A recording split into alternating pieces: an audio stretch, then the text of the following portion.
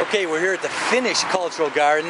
The Finnish Cultural Garden is part of the Cleveland Cultural Garden Federation. It's here on MLK Boulevard in Cleveland. As you can see, it was dedicated September 14th, 1958. Finnish Garden. And there's a Finnish flag of Finland up there. Now the Finnish Cultural Garden has 4 or 5 monuments. We'll take a look at these. So you can get the flag to fly a little.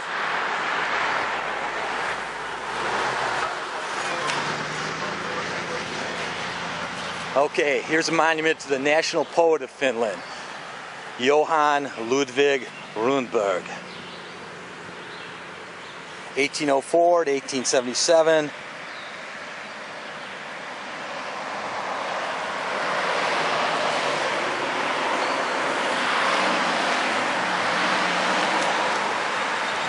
The national poet of Finland.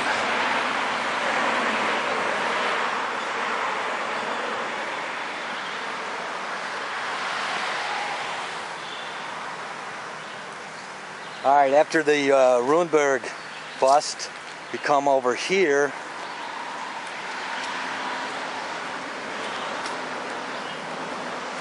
Elias Lönnrot was a physician and a folklorist. 1802 to 1884. It's kind of buried in the greenery here. This is spring in Cleveland. That's Elias Lönnrot, Finnish physician and folklorist. Next, as we walk along, we see this monument, which again is kind of behind the greenery.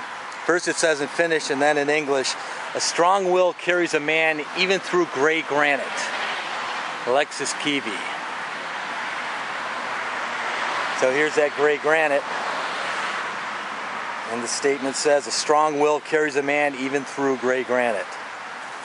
So there's that monument.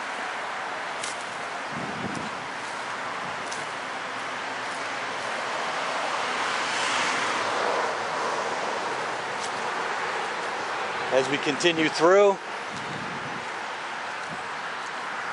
here's John Sibelius, Finnish composer, 1865, died in 1957.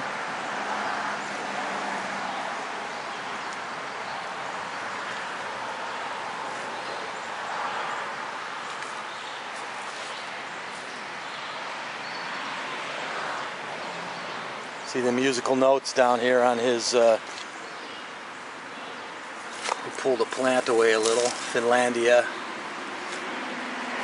Okay, after Sibelius, we come around. Some more greenery here. And the last is this bust to Johan Wilhelm Snellman. Snellman was born in 1806, died in 1881. He's a philosopher and a statesman. He was a pioneer nationalist leader and the father of Finland's monetary system. So that's Snellman.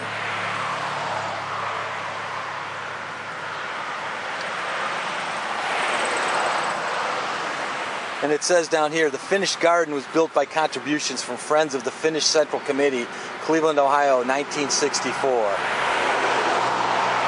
So as we pan out, see some of the greenery and some of the busts, this is what the Finnish Garden looks like. And a kind of damp Sunday in June in Cleveland, Ohio.